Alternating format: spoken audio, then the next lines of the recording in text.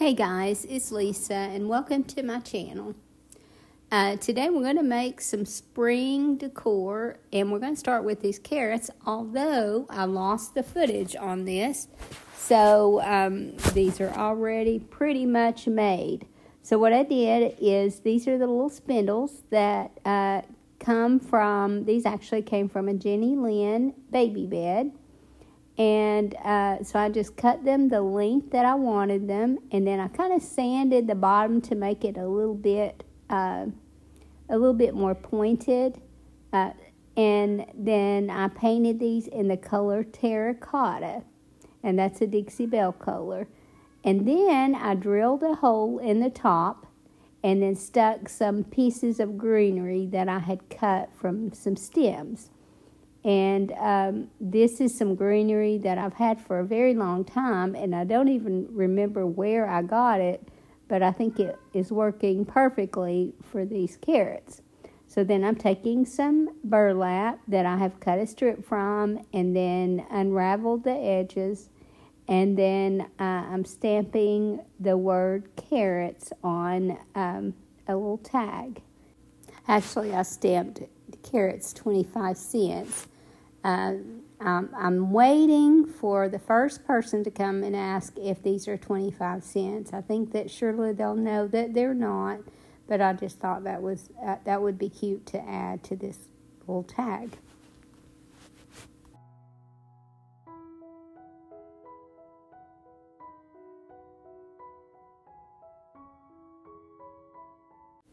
And I'm showing you here that after I painted these in the color terracotta, I went over them with some brown wax just to kind of grunge them up some. Then that brown wax will kind of settle down in those little indentions and give it a lot more character. And again, make it look more primitive. So I did it on all of these. And if you had some spindles that were a darker color, these were actually that kind of blonde color that a lot of the Jenny Lynn cribs came in, and so I didn't have anything to distress down to, so I just had to kind of add some depth of color over the top of it instead. And please don't be concerned about my voice. I'm having some congestion. I haven't been sick at all otherwise. I feel great, but I'm just battling a little bit of congestion. And when I finished with these, I added a tag to my container also and put the actual price of them. Now this next little project, this looks like it's going to be an egg. This is my pattern, but I'm actually going to make some little stuffed chicks to go to use as bowl fillers. So we've made several at this point, but I wanted to show on camera how I did this. And I actually got brave enough to use the sewing machine on this one. And generally what I would do is either hand sew this. I don't mind hand sewing small projects, but since the sewing machine was quicker, I did that. But I'm just tracing folding my fabric. And this is just a little printed fabric, and it's only yellow because I mixed some paint and water and kind of stained it. So you just mix a little bit of paint and mostly water, and then you dip your fabric in it and wring it out and let it dry, and that's why this is wrinkly here, which I don't mind at all. I feel like it adds more to the primitive look, and when I go to stuff it, it's going to get a lot of that out anyway. But I wasn't sure about this fabric because it was a white fabric with like a light gray print on it. And I just feel like it gave this a lot of character, and it ended up being a good fabric for these little chicks. Now I did these in all different kinds of fabric. So again, you could hand stitch this if you don't sew. I've had some people say that they don't have a machine or use a machine, and I'm right with you on that because if I didn't have my sister, I wouldn't be doing very much of that at all. So before she started helping me, what I always did was either hand stitch it or even glue it together with some hot glue. Now this could be glued right sides apart, and just kind of cut around the edges and fray those edges and leave it that way. This one I'm going to actually turn instead. So I just sew a small seam around it, and then I take my scissors and clip all around that seam so that when I turn it the way it needs to be, it won't have puckers, and it will just look a lot neater. That helps if you just kind of take your scissors and just kind of cut little slits all the way around it, almost to the seam. You don't want to cut into that seam. And if you're using glue, that is a little bit easier because your glue will almost stop your scissors. So that helps. But if you're going to sew these, just be real careful. And if you sew, you know you need to be careful when you're trying to clip those seams. So I'm pinning the right sides together here, and then I'm going to take it to the machine and stitch all the way around except leave an opening on that bottom. And I like to leave the bottom open simply because when you do hand stitch it, obviously your hand stitching is not going to be quite as neat as using the machine. So I like to have that hidden on the bottom. And then I'll turn this right side out and stuff it with the polyfill, and then hand sew that bottom together.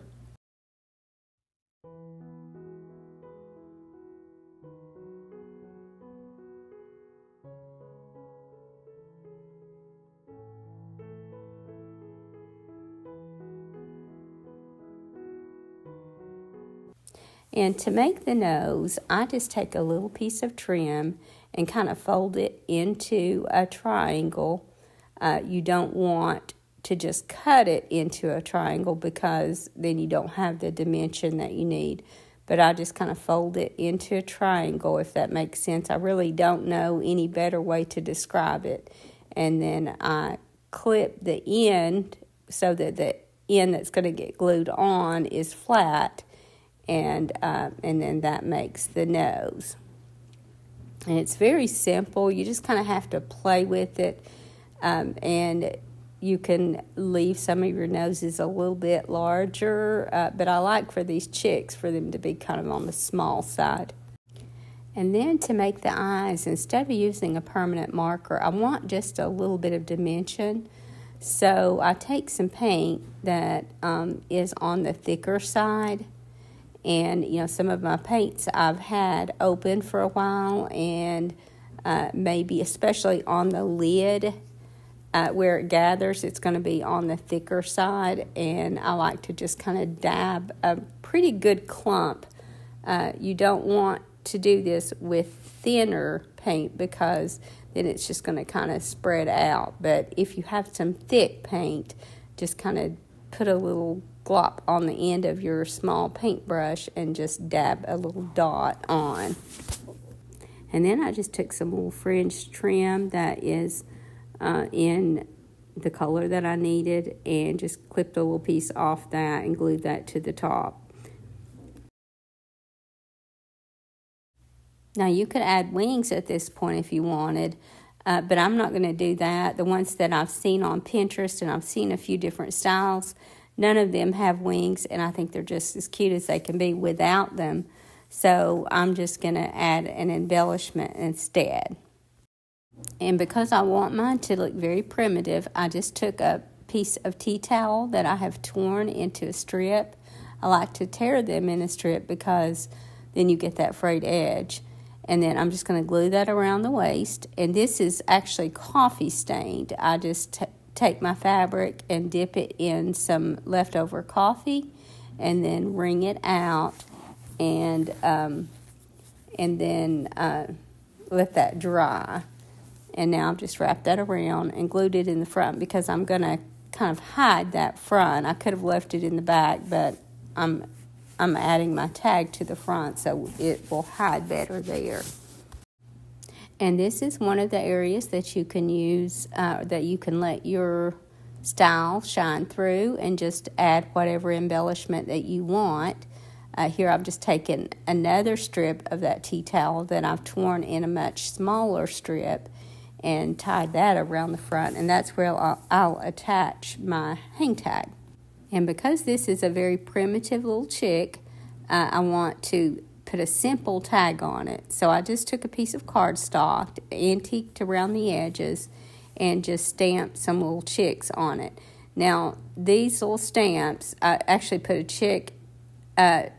chick and a hen on it, and I have that hen stamp, which I thrifted. No, actually, I think I bought that one on Amazon, and I'll add that in the description. The chick, I'm pretty sure I thrifted, but if I can find that, I'll add that as well. But I just put a little hen and chick there. Those are separate stamps, and there's grass underneath, and I know for sure that I thrifted that grass stamp. But you could just kind of hand draw some grass. You could even take some watercolor pencils or even regular colored pencils and just lightly draw some grass underneath and then do that stamping. That might even be prettier. And as you can see, some of these are shaped like candy corn, and that was another one of the patterns that was on Pinterest. And I don't ever print out any patterns or anything, but that's just one that, again, is just so easy to draw out yourself. Now, here are some eggs that my sister made and decoupage napkins on, and she sewed these, but again, these could be just glued instead, and I just love how these turned out. It's amazing how well you can decoupage on fabric. And my sister has a channel, and she made these on her channel, and I'm going to include that video in the description if you want to check out how she made these.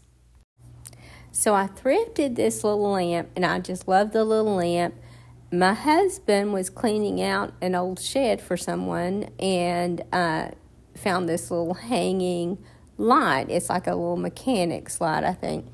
But I decided that since I love primitive and old rusty crusty, paired with something a little more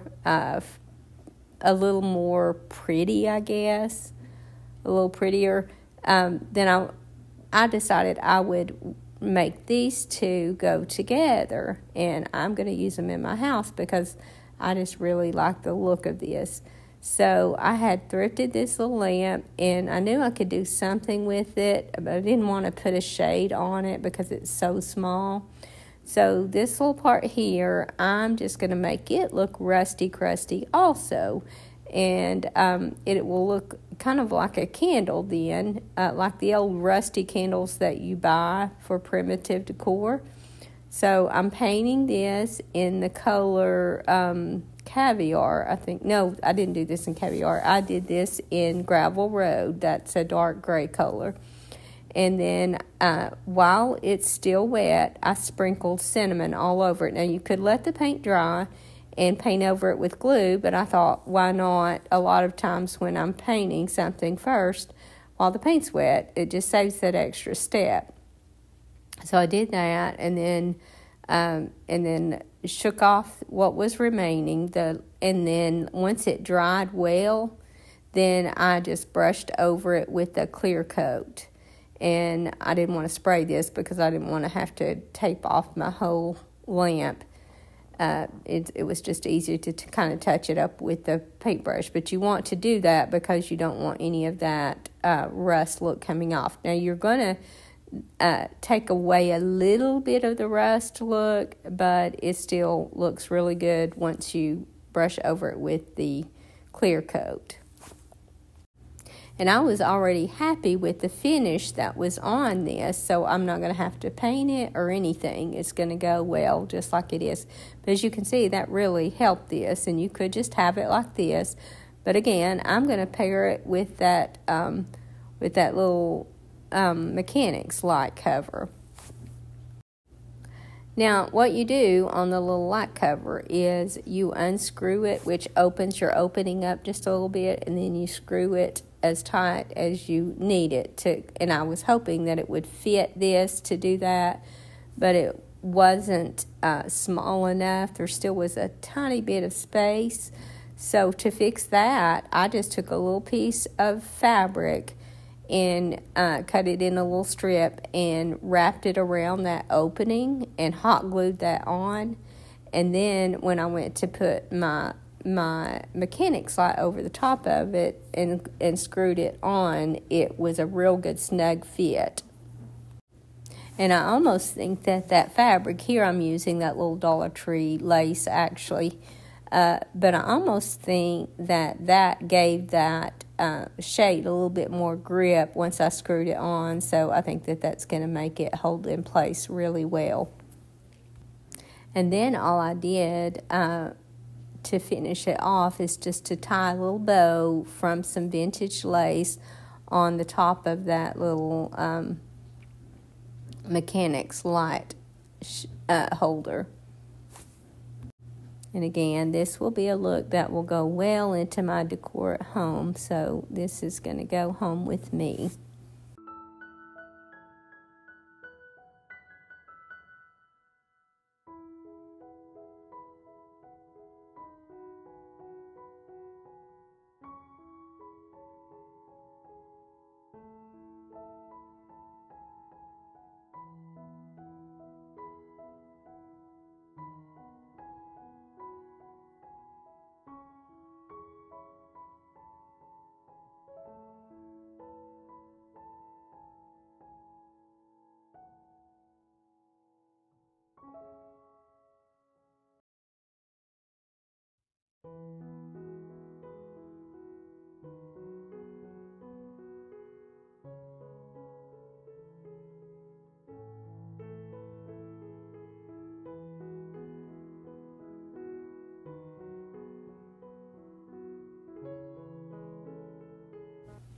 So now for my last project, I got these little bunnies at the Dollar Tree last year, and I actually did a video on these. I have already dipped these in coffee water and coffee stained them, and because of that, I've kind of gotten the beads in the little bottom out of whack, so I'm trying to move it around so it stands right.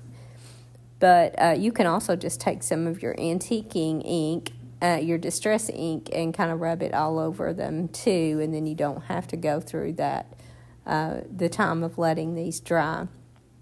But I did a video last year on these, and I had a couple of these left over, so I wanted to do this. See here, I'm adding some extra distress with my distress ink, so you could just not worry about the coffee at all if you wanted. But I wanted, that nose is a little, I'm just not real happy with the look of the nose, so I went over it with some distress ink.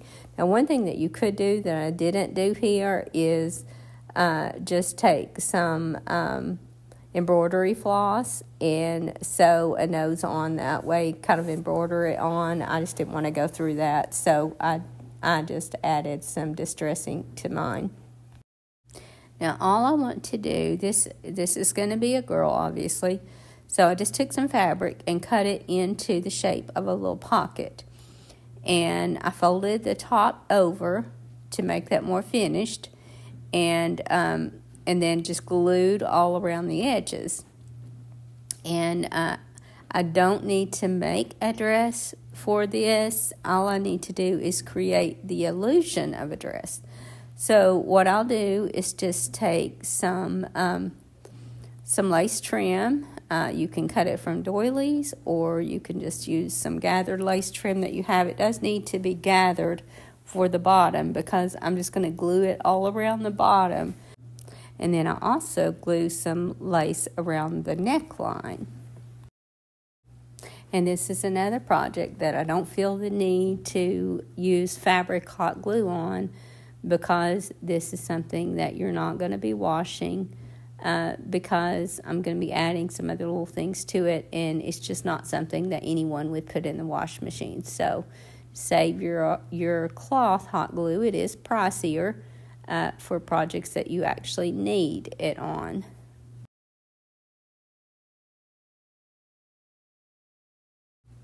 And then I'm just going to shove some little flower pieces from a flower stem down into that pocket just to give it some dimension. You could put anything in that pocket that you wanted. And if you're giving this as a gift, then maybe you might want to stick a gift card in there or something like that, maybe some candy.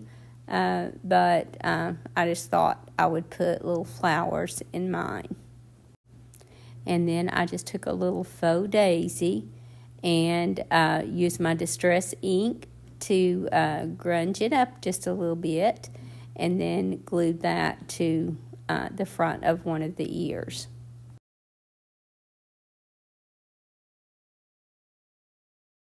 And for the eyes, I just took a little piece of lace and just I cut it out, but kind of frayed the edges a little bit and glued that over the top of the eyes, and then took a very small black button and glued over the top of that, and that gave it a little bit more of a handmade look.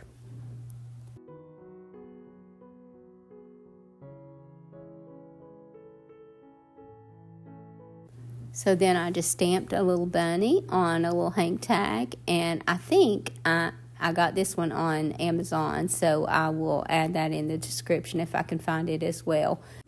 And I just stamped that little bunny on there and tied it around her neck.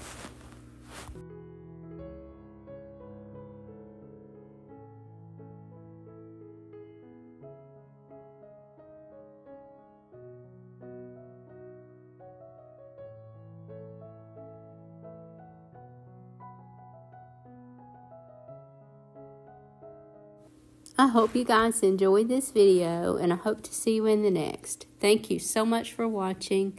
Have a great evening, and God bless you and your family.